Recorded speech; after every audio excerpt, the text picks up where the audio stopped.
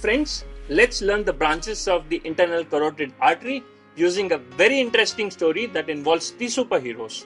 Excited, right? Let's proceed. We have covered the topic of external carotid artery in our previous video. We'll share the link in the description below. Today, the story is titled Vivian and his Chip to the Superheroes.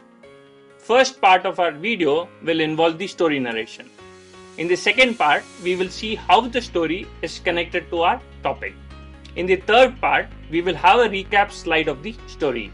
And in the last part, I will be covering some very interesting facts about the internal carotid artery. So keep watching the video till the end. Let's begin the story.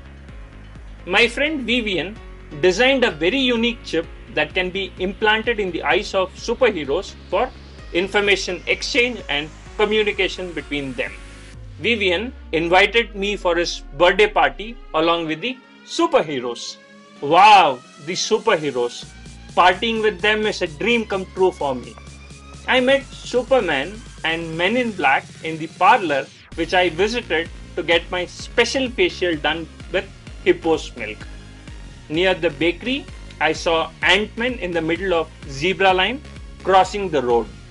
Ant-Man and I ordered for choco cake and carrot pancake for Vivian's birthday.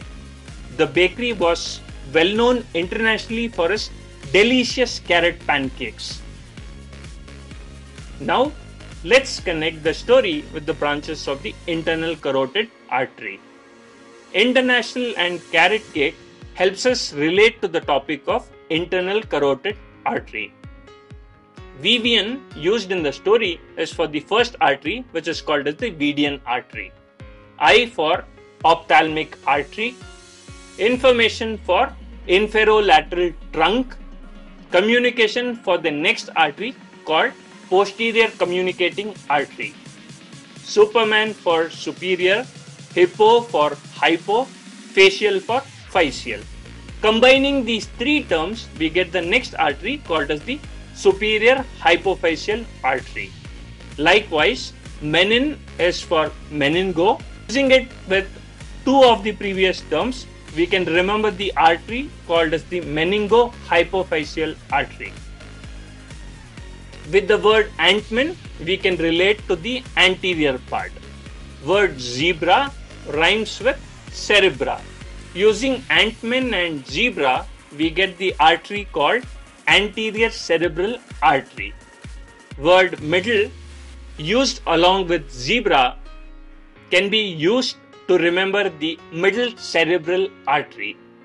Ant-Man and Choco used in the story is to remember the artery called as the anterior choroidal artery. Carrot for caretico, pan for panic. Further, the term panic rhymes with tympanic. Combining the terms caretico and tympanic, we get the last artery which is called as the carotico-tympanic artery. A recap of the story is here.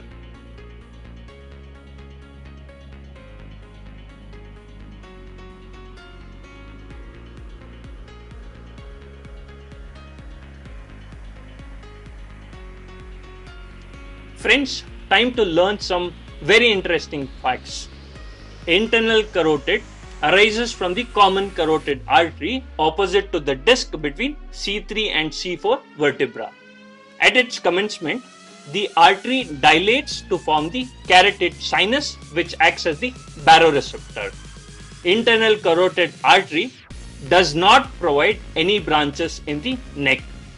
It supplies the hypophysis, orbit and major part of our brain. Internal carotid artery above the cavernous sinus forms a loop called as the carotid siphon that dampens the pulsation of the artery and maintains a regular flow to the brain. The superior hypophyseal arteries supply the anterior lobe of the pituitary gland via the capillary plexus to form what is called as the hypophyseal portal system, which conveys releasing hormones from the hypothalamus to the pituitary gland. Internal carotid artery occlusion increases the future risk of cerebral strokes. Friends, thanks a lot for watching this video. Do subscribe our channel MedThruStory and press the bell icon. Let's simplify and learn medicine with fun. Share this video among friends and medical groups.